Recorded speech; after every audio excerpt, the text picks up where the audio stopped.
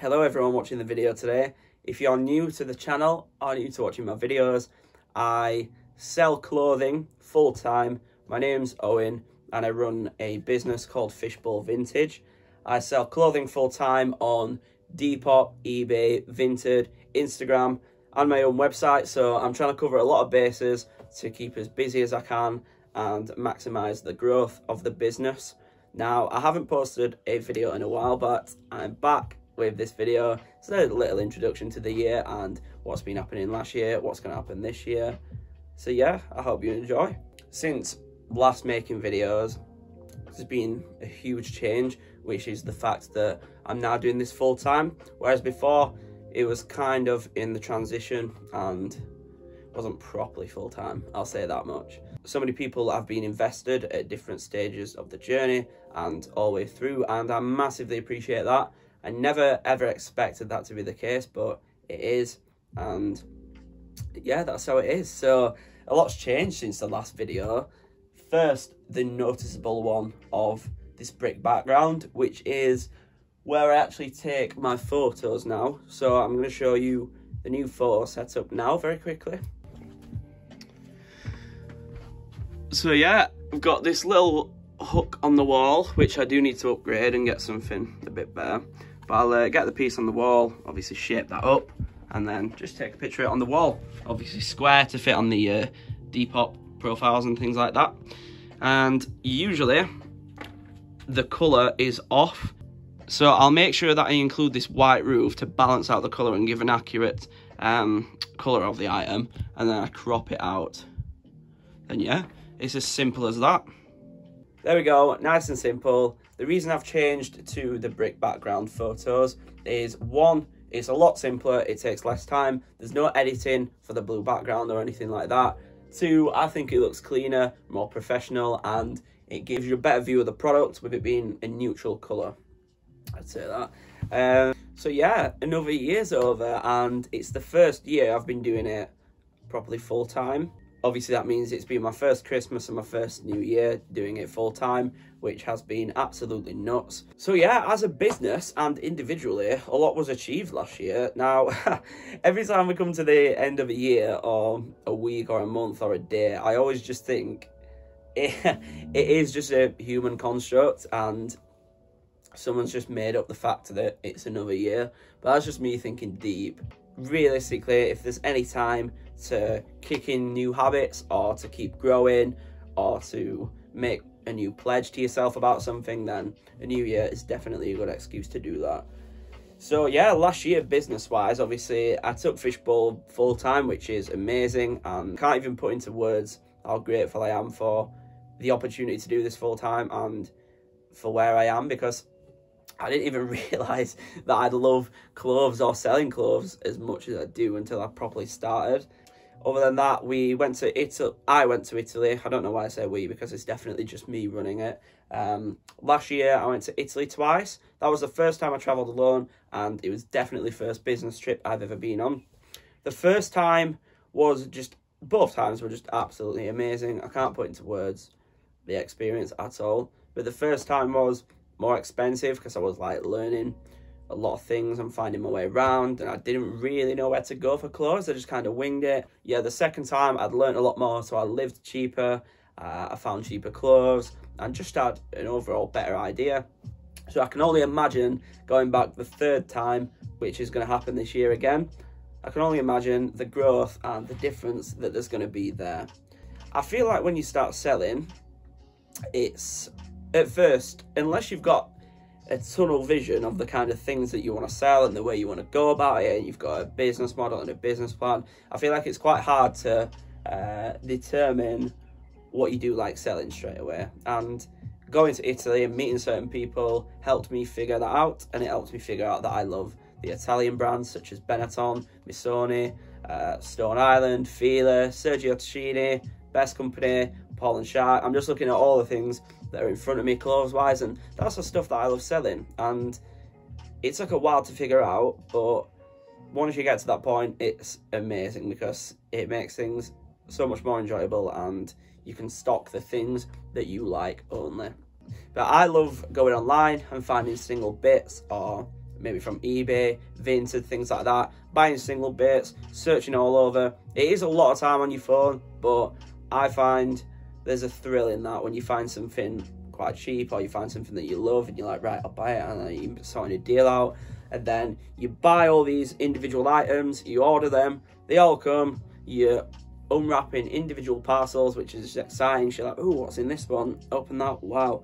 And then you get them all together, 10, 20 items, bundle them up, put them online, sell them, get them out. I love that kind of thing, because that way you can pick every single item that you sell, and you can pick every single item that you're going to have online. And yeah, there's just a thrill in it. I enjoy doing that kind of thing, so I'm probably going to continue to do that, other than when I'm in Italy, and I'll go buying as much as I can, because all the stuff that I love is over there. So yeah, in 2021, I've trialed and tested a lot of things, and just kind of find out what works for me and what hasn't. Now, I've made a lot of failures, and I've spent a lot of money on things that still maybe haven't sold today, and that were just a waste of money that I've sometimes ended up giving away. And I've ended up putting posts out on Instagram and things like that that I've overthought and that I've regretted. And there's a lot that can go on inside your head as a reseller, especially when you spend a lot of time on social media. And a big take from last year was to not focus on what other people are doing, and just to focus on my own thing, because that really affected me.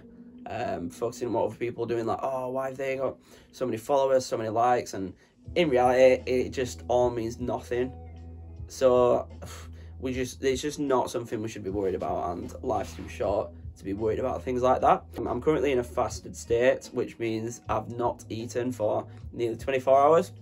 And that's a personal goal more than anything that I wanted to try this year. I wanted to try fasting because I spoke to a lot of people who've done it, and I've researched the benefits and the effects of fasting. So yeah, I was very excited to try that. I'm in it now. I'm feeling pretty good. I'm feeling pretty full of energy to say that I haven't eaten.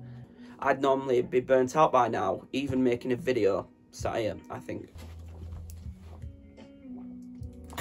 But yeah, since I've got the studio space now, where I operate the business from, I feel like it's a good time to start a YouTube channel, because I've got the space to do so, and I've got all the resources and the things that I need here to do that. I've got a few videos planned already, a few different themed videos, and I definitely think I've got some knowledge that you could all benefit from, anyone watching this, because if you're watching this, I'm sure you're into reselling or clothing. I think I've got some knowledge, some stories that I can pass on, which can definitely resonate with people and can help out in other areas. I was going to give you a little tour of my studio, but I'm going to leave that till another video. What I am going to do though is show you just a few favourite pieces of mine that I've got in at the moment. So I'll probably show you 5, because we'd be here all day if I was to show you them all. Right, so first of all is this Stone Island sweatshirt. It's the reason I love this so much. It's very simple, but it's a really lovely pale blue colour. It's got the green edge badge, of course, and it's from the 80s. Yeah, it's from the 80s, which can be easily seen from the CP company tag. And it could be late 80s, or maybe 89 to 91, I've heard. I'm not 100% sure, but yeah, it's a lovely piece. The quality on these is insane. The wide neck is lovely, and yeah, it's just a really nice piece, that one. It's quite easy to pick out my favourite pieces because I love so many other pieces, so they come in quite quickly. But next up is this short sleeve sweatshirt from Iceberg. Now, before I started selling, I hadn't seen a short sleeve sweatshirt before. I didn't even know they existed. And I've got into the world of them. I've had a few of them, and yeah, they're really nice. So this is Iceberg, and this is just one of the most beautiful embroideries I've ever seen on the front of a sweatshirt or anything like that. So much detail, colour and time has gone into that. Next up is this Missoni Sport cardigan. This has got a beautiful pattern on it. Knitted, made in Italy, 90s one, I believe. It doesn't have any holes for the buttons, but I'm not sure if it's meant to be like that or what.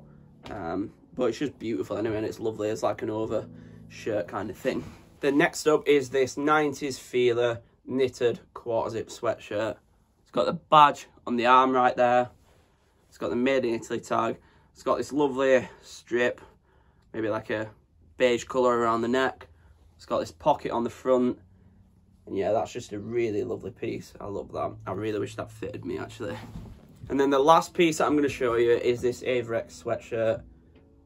Because how can you not like that? Like, that is insane. I absolutely love that. The colours, the blue, the white, the grey, the black, they all go with the orange really nice. And yeah, it's a really cool piece. I love it. Right, so I've got a couple of questions from a Q&A that I've just put on Instagram.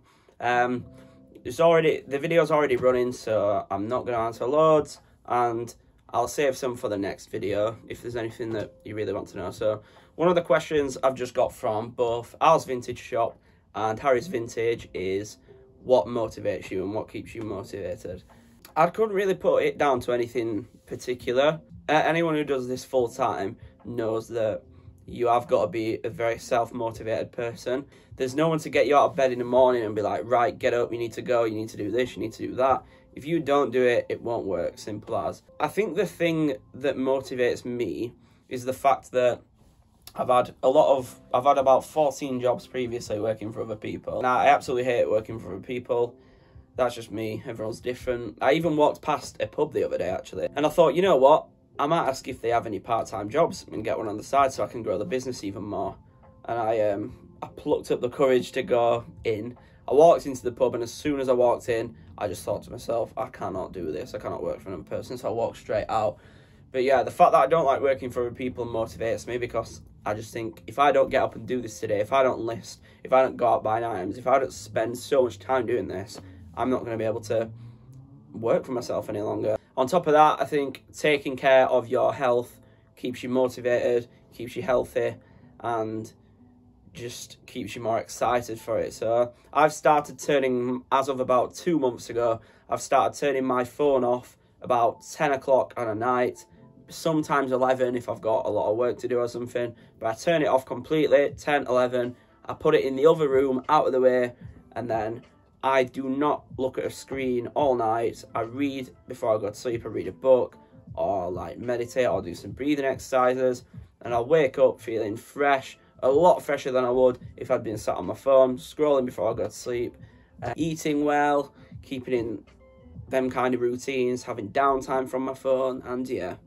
So in a nutshell, I think the two things that motivate me, if I had to pick it, is taking care of my health in general. Obviously that covers a broad variety of things, and the fact that I don't like working for other people, and I've got to make this work if I want to work for myself. So the next question is from Pick One Vintage, and it is, what is your next goal? Oh, my next goal is to plan for another Italy trip. Simple as that. Another question is from Al's Vintage Shop, and it's, do you think the vintage scene is saturated at the minute? Oversaturated, I think. Definitely, yeah. I think there's a lot of people selling, but I also have seen, I've not been doing it long enough to comment on how it's changing and stuff like that and how it's changed, but I've definitely seen over lockdown, because that's when I started doing it. A lot of people start doing it and then stop, but obviously more and more people are starting, and yeah, it's oversaturated, but I think the best thing to do is just focus on what you're doing, keep selling what you love selling, try and find a bit of a niche and something slightly different, and I feel like if you focus on them things, you'll always keep selling stuff, whether it's oversaturated or not. But yeah, definitely oversaturated. There's so many people selling.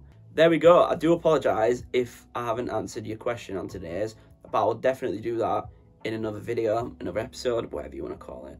But yeah, I think that is it for today's video. It was just a little introduction to the year and a round off to 2021. I think a new year is certainly a great excuse to bring in new habits, or to accomplish something new, or to work towards new goals. If you've got any big goals for 2022, please leave them in the comments if you've watched up to this point so far, and we'll have a chat about them, and I'd like to hear what you've all got going on. And also, if you think of one thing from 2021 that you achieved that you're the most proud of, please leave that in the comments, because that's also interesting.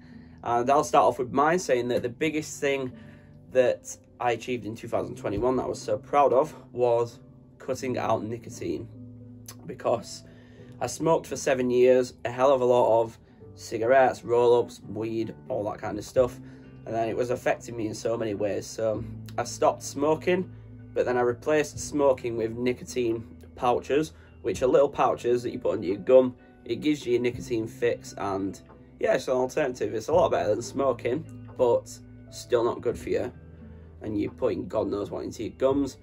But anyway, they were cut out about a month and a half ago, and I'm completely nicotine free after 7 years, so I'm mega happy with that, and it's definitely saving me money and better for my health. But yeah, thank you so much for watching if you've watched up to this point, and I hope you've enjoyed it. If you aren't subscribed, subscribe to the channel for notifications of when I post another one, if you enjoyed the video, of course. I wish you all the most success in 2022. Take care of yourself, have a lovely day or evening wherever you are, and I'll speak to you soon.